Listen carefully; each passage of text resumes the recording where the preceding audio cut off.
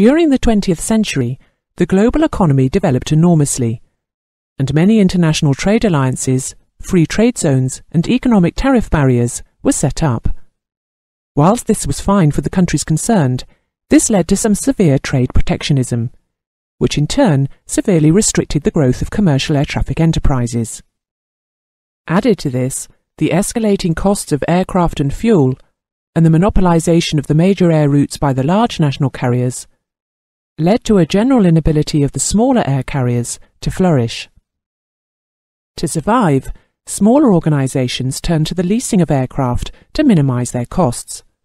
This meant that the whole issue of liabilities, insurance and safety urgently needed addressing, and this was recognized by the ICAO as early as 1948, through the Convention on the International Recognition of Rights in Aircraft. Leasing became defined as the situation whereby an aeroplane is used by one operator, whilst the ownership title remains with another operator. The following terminology is generally used with regard to the leasing of aircraft.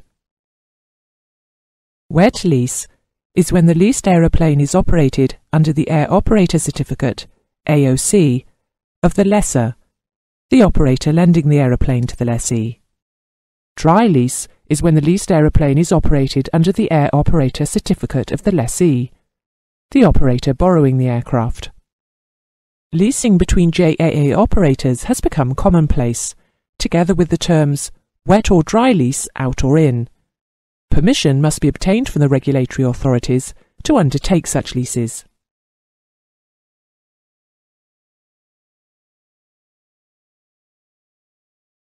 Leasing of aeroplanes at short notice is permitted to ensure that air transport obligations are met. It is a given that permission is approved, subject to the following conditions.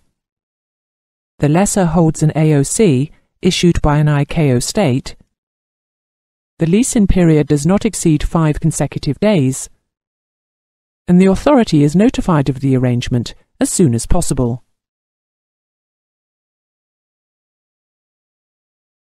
The European Union, however, took the view that it needed to legislate for aircraft leasing arrangements independently of the international systems.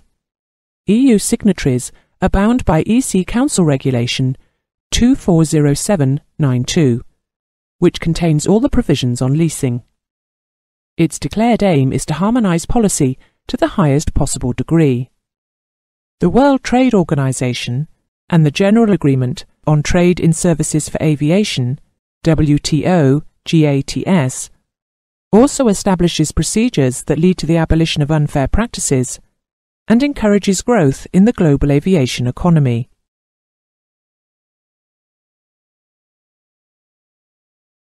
In 1948, the Council of the ICAO established rights in aircraft on air traffic.